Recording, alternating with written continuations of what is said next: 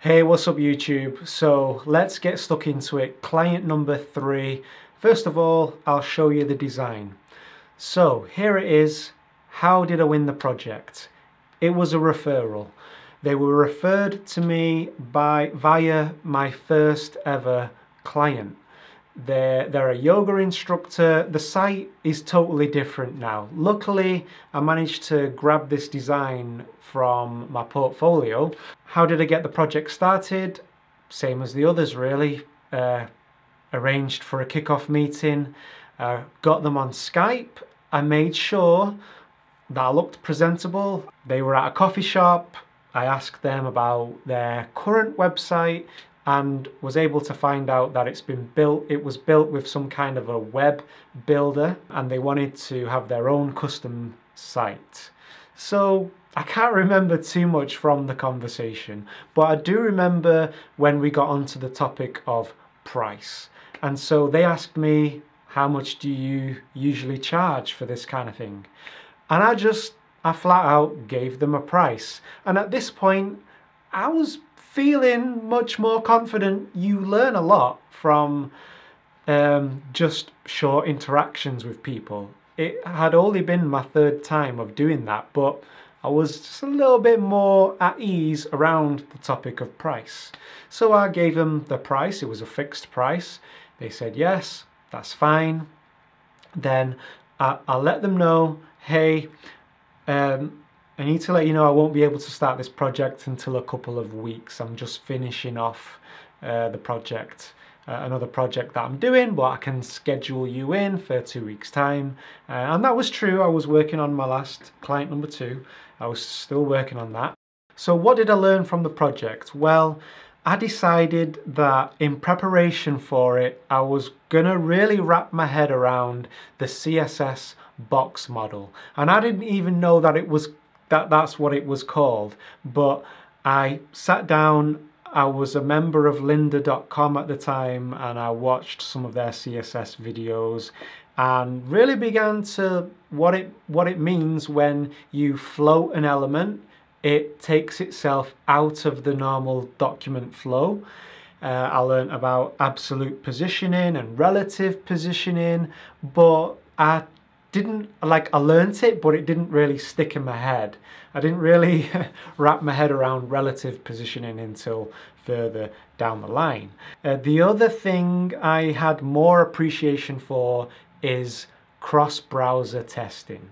Now, at the time, I only had access to a Windows PC. They're looking at it in the Mac saying, why is the social icons overlapping the menu? And I'm like, what? Anyhow, long story short, it was time. I got a membership with BrowserStack. Now, this allows you to test out the site on so many different browsers and mobile devices. And this isn't a simulator. When you're firing this up, you're testing it on an actual device. I don't know how they do it. Apparently, I've heard they use some kind of Java voodoo, according to Chris Coyier. But Chris Coyier endorses BrowserStack, and that's enough for me. So I signed up to it. I don't know if there are any other competitors. There probably are. I've been using it for 3 years now, and I've never had cause to use anything else. So I'll just show you the rest of the design, and then we'll get into what I learned in terms of project management.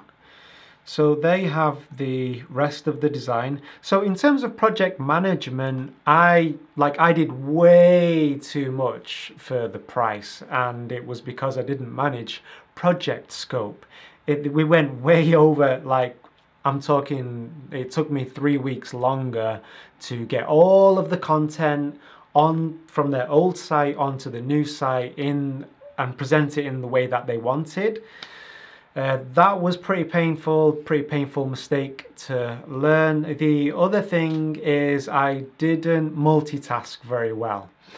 I began the project because I said 2 weeks I needed to finish off my last project. So I began this new project. I still hadn't finished off that last project. So I had 2 projects on my hand, and I didn't manage the other project very well. It just ended up in a mess. And I got an email from them, the yoga instructor, BB. She emailed me and said, hey Mike, things were going really well because I put a lot into it in the first week or so, produced quite a lot of mock-ups, and then she said, hey Mike, feels like everything's slowed down and you've gone really quiet. And she was absolutely right. I had gone quiet on her, not ignoring emails, but I hadn't been in touch with her to show her any new updates. And my strategy from the get-go was to give the best client service on the planet. I got on the call with her, I got on the call with her and I waived the last payment. Okay, now remember, I'm at the beginning of my career here, so these weren't, I'm not trying to make a profit at this point, okay? I waived the last deposit. She was like, no, you don't have to do that. I want good energy behind this. I was like, no, I feel like I've let you down. Now, maybe I took that a little bit too far. I've had to rein this in a little bit because the kind of person I am, I'll just give everything for free. So it took me a while to get, like, to put my business hat on. But anyway, I want to just tell you the mistakes I made, okay? And that's one of them.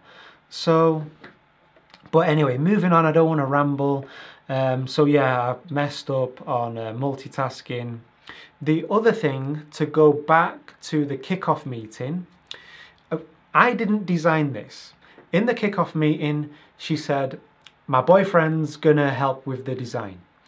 If I recall, that's what she said. I don't think she said he's gonna do the design.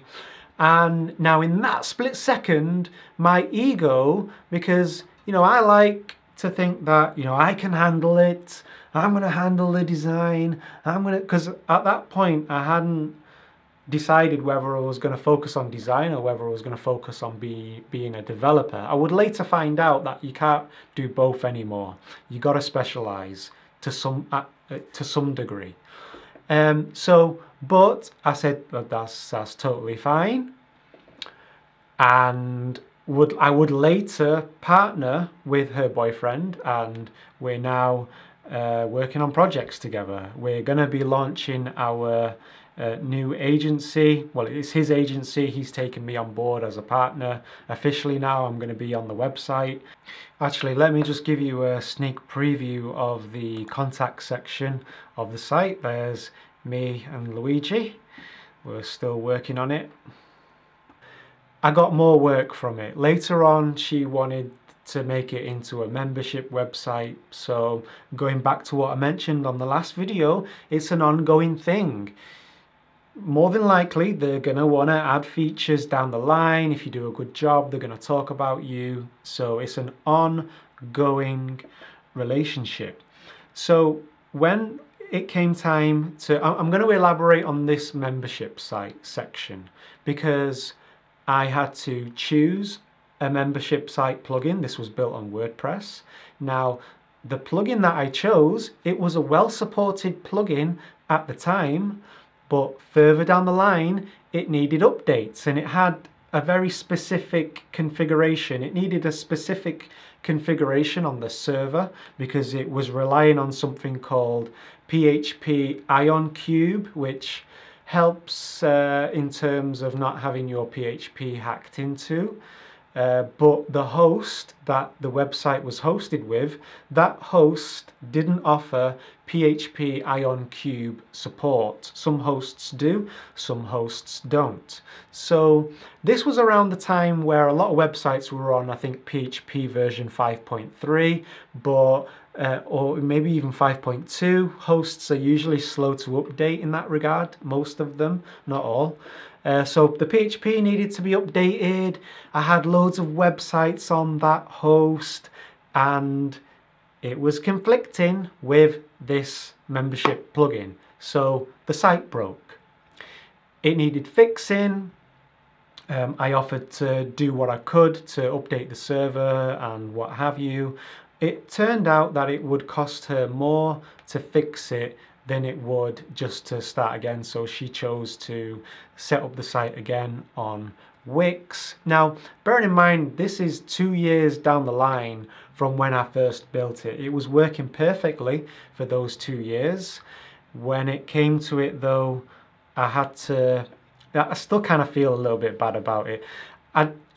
Perhaps I could have done some more research, but it was a good plugin at the time. I later looked into it. When we got 2 years on from that point, there were a lot more better membership plugins at the time. But anyway, again, you know, we make painful mistakes in the beginning, but that's the learning curve that we go on. And hey, in the beginning, generally we're not asking for a large price for these projects. So that's not to say that you do a rubbish job. You do the best goddamn job that you can do, but you have to, yeah, in this world, to an extent, you do get what you pay for. I'm not trying to cover up from my mistakes, okay? But I'm not going to be too hard on myself anyway. I give very good customer service. I'm starting to defend myself now. Okay, so there you have it. Client number 3. Maybe this video was a little bit of a short one. I may release client number 4 this week if I can get to it. But let me just... Oh, and I'll elaborate on client number 4 was actually another developer, but more on that later. Client number 5 though, just to give you a peek of what we're going to be discussing, this was a website for a gym instructor. Whoop, let me find, this is the one I wanted to show you. This is the home page. So I'll be talking about that. And this is one of the inside pages, but I hope you got something from this one. Any questions you've got, leave them in the comments below. I'll do my best to get to them. Thanks for watching, and I'll catch you later. Peace.